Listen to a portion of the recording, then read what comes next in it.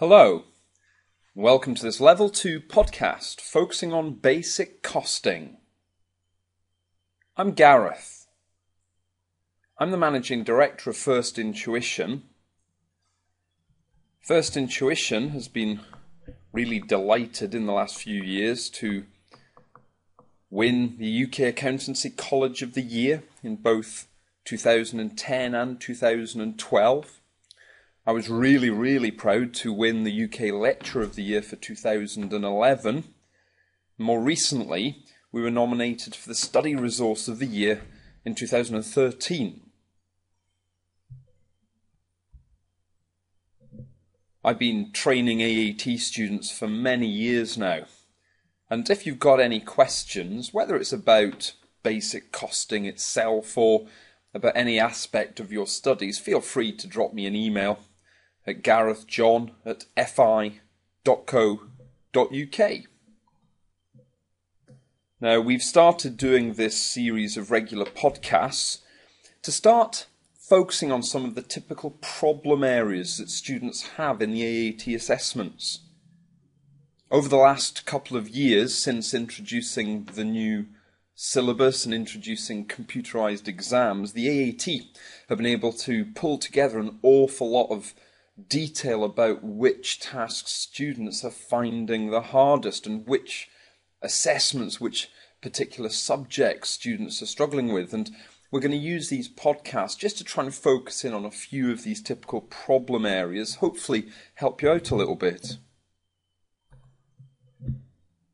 Well, this podcast is going to focus on an area of basic costing, one of the Level 2 papers that students often find quite challenging, which is inventory valuation, so working out perhaps what the value of our stock for the balance sheet would be using the three techniques of FIFO, LIFO and AVCO.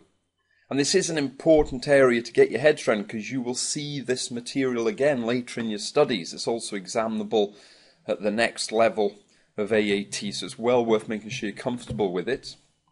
Well, what are the basic ideas? Well, FIFO stands for first in, first out. FIFO, first in, first out, meaning that the first stock in is the first stock out. So basically, we issue the oldest units of inventory first.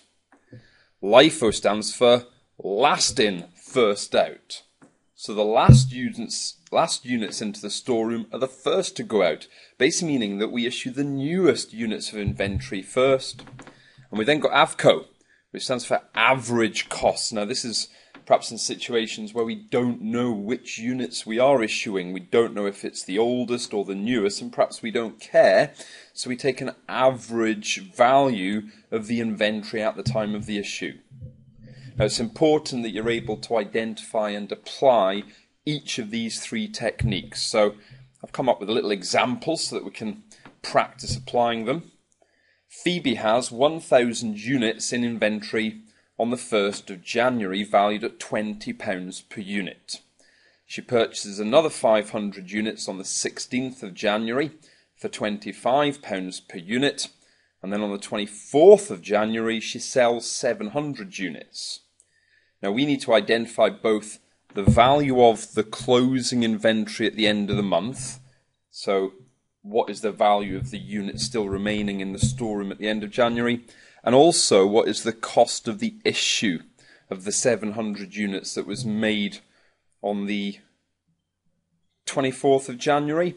And we're going to look at these values under each of our three techniques. We're going to look at FIFO, first in, first out, LIFO, last in, first out, and AVCO, this average cost approach. Now, hopefully you have come across these techniques. So what I would suggest is maybe pause me while you have a go at, well, why don't we start with FIFO? Why don't you pause me, see if you can come up with the answers here for the value of the closing inventory at the end of the month and also what the cost of the issues would be during the month. See if you can use FIFO to start with, and then once you've had a go at it, maybe restart me and I'll take you through my solution.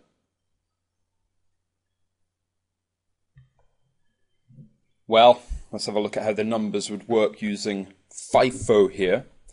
Well, I've put together some simple numbers here, the kind of thing you could sketch on a piece of paper during your assessment. Well, we've got the opening balance, which was 1,000 units, which were at £20 per unit, therefore a total value of £20,000. That's the opening inventory at the beginning of January. On the 16th of January, we made a receipt of 500 units, which at £25 per unit, you can see the price that we're paying has gone up slightly, but at £25 per unit, that's a total of 12,500. Now that means that at that point, we've got 1,500 units in inventory with a total value of £32,500. And then we get the issue on the 24th of January, the 700 units that we're getting rid of. Now, the 700 units in this case, well, if we're using FIFO, first in is first out, well, what inventory was the first in? Well, it was the opening balance that we already had from the previous month, perhaps. So first in, first out means that we're going to issue the older stock first, which means that we'd value the issue at the £20 per unit, meaning that my 700 units would take a total value of £14,000, leaving me with closing inventory, so the closing balance at the end of January. Well, we had 1,500 units, we've just got rid of 700, leaving me with 800 units. And to work out the closing value, if you take the 32,500 that we had after the receipt, knock off the 14,000, which is the value of the issue, that gives me £18,500. Now we can double check the logic of that £18,500 because we got rid of 700 units of the opening inventory, meaning we should still have 300 units of that left, which is at £20 each, that's 6,000, and we didn't touch the receipt on the 16th of January, so we'd still have that entire 500 units. You can see that that makes up the 800 units of closing inventory, but the 500 units at £25 each we know is 12,500, and you can see 6,000 plus 12,500, that is 18,500. So in answer to the requirements of my little task here, let me just tidy this up very slightly. In answer to the actual requirement, we were asked for two things. We were asked for the value of the closing inventory at the end of the month and the cost of the issue of 700 units. Well, in answer to those questions under FIFO, the value of the closing inventory is £18,500 and the value of the issue is the £14,000 that we worked out using the £20 per unit. So we've answered both parts of this requirement under FIFO. And it might be useful for us to just summarise that information. We're going to be looking at the other two inventory valuation techniques. So FIFO gave us the £18,500 value of the closing inventory and £14,000, which was the cost of the issue. And we're going to come up with comparable figures for our other two techniques of LIFO and AVCO. So in fact, why don't you now have a think about the LIFO approach? So see if you can rework those figures, see if you can rework the value of the closing inventory and the cost of the issue of 700 units applying LIFO. So maybe pause me for a few minutes again while you have a go at that, and then you can restart me. Well, applying the LIFO inventory valuation technique starts in a very, very similar way to FIFO. We've got the opening balance of 1,000 units at the beginning of January at £20 per unit is £20,000. We've got the receipt on the 16th of January of 500 units at £25 each is another 12,500. So in fact, after that receipt, we've still got 1,500 units with a total value of £32,500. That's exactly the same as we saw under FIFO. What's going to differ is the way we're valuing the issue, because we've got this different assumption about where the units being issued are coming from. This is now last in is first out. Now, if last in is first out, when I'm issuing 700 units, well, the first place I'll go is the most recent receipt. That's the last units to go into the storeroom, so they're the first to go out. Now, you'll see in this example, the 500 units that came in on the 16th of January, which I know have a total value of 12,500, that doesn't make up the total of 700 units that we've issued. So once I've cleared out the stock received on the 16th, I can go back to the opening balance to get the remaining 200 units that I need. You can see this is a little bit more complex than FIFO because we've got two chunks of units there.